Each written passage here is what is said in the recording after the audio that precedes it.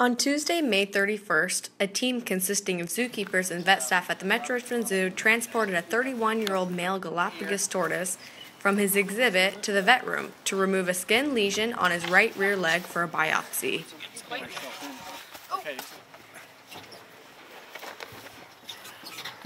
You ready? Yeah.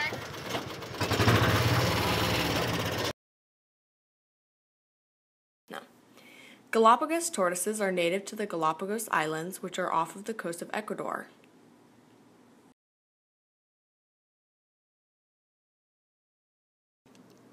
After a quick pit stop for a good rinse down to clean the mud from the site, the team transferred him to the vet room.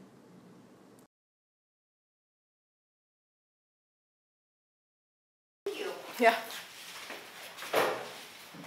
He was then weighed on the platform scale and was determined to be a healthy 411 pounds.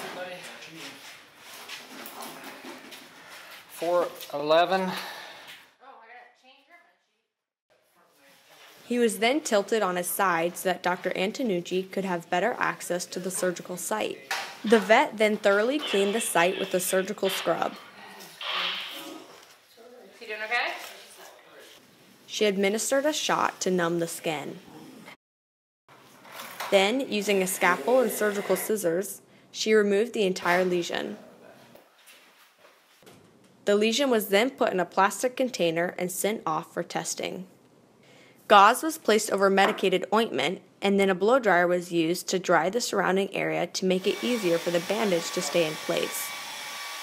Vet wrap was then stretched across his shell.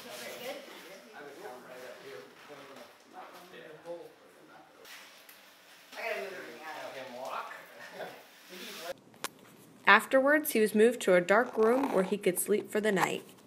His further treatment will be determined by the results that we receive from the lab.